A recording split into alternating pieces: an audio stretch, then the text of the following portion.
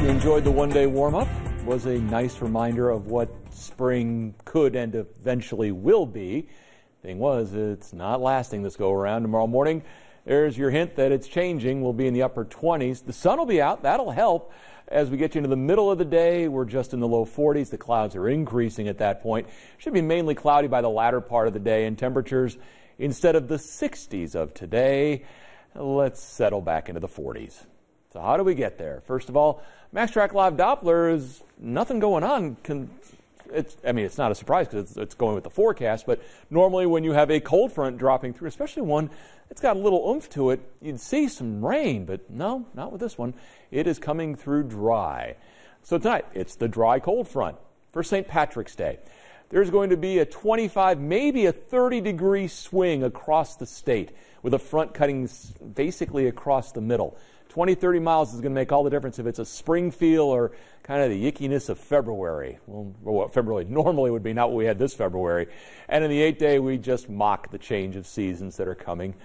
We are talking about temperatures that would be rising toward the upper 50s by the middle of next week.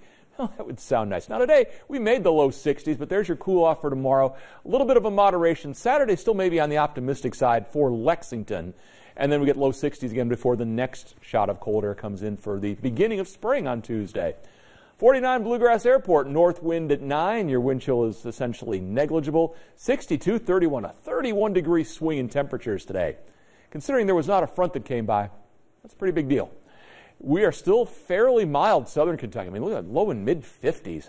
55 in Monticello, 54 in Williamsburg. London's at 49, but it's 46 in Frankfort, 44 in Flemingsburg. So the cooler air is trying to come south. So there's your front here at midnight at about I-64. North winds behind it. As we are watching this area of low pressure develop out here to the west, it is going to yank up a big chunk of warm air. The thing is, that low is weakening. If it were strengthening, it would be able to yank the front north far enough and overpower that high. Looks like the high is going to win the battle, at least for a lot of us.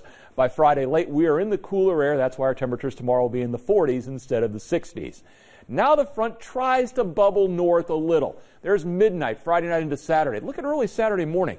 There might be, it's a possibility that there could be a little wintry mix at the very onset of this late Friday night, early Saturday morning.